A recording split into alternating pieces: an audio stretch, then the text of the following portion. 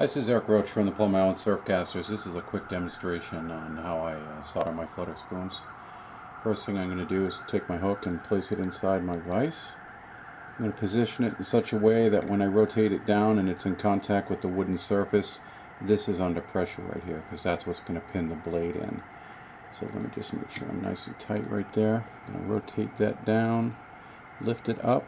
It's now sitting nice on this block of wood. I'm going to make sure it's straight. I'm going to take my blade and I'm going to take a file, and I'm just going to file the very end of the blade to take any possible burrs off of here.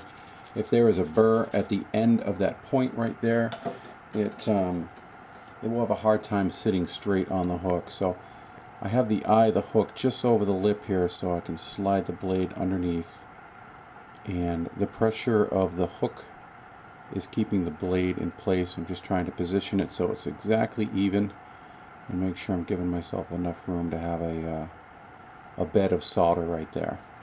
So that looks pretty straight right there. I'm going to take a toothpick and a little bit of paste rosin flux. You come in here and a little dab will do you, just a little tiny bit. This is what's going to help the solder flow, whether you're using a lead-based solder or not. If you put too much flux on, it overflows. It'll go over the lip of the blade and onto the wood and the back side of the blade, and it's really just kind of an ugly thing. So the next thing I'm going to do is load up my soldering iron with some solder. It takes a little bit of practice to get the correct amount for each size of flutterspoon that you're making, but so about 5 dabs will do me for this size, I believe. Now I'm very gently going to come in, and I'm going to apply the solder tip, the heat, to the ring of the hook, and the flux will melt and will take the solder with it and create a nice joint. So there it is, just fell right down right there. Just going to dab a little bit back, so I'm reaching just a hair back on the hook shank itself. I'll put the solder down,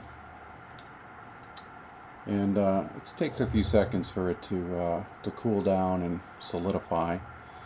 Usually when I'm waiting for this, I will clean off the previous spoon, but this is probably enough time here where I can release this. And there it is. I'm going to take it out, and what I usually do is I have a little jar of denatured alcohol, and I'll just drop the spoon in there and set it aside as I start soldering the next spoon. That's taking the excess rosin off of the spoon. So after a couple minutes, when I wipe it down, I get a nice, clean, neat joint here, and I can move on to the next one. So that's my process. I hope that helps you. Thank you very much for watching.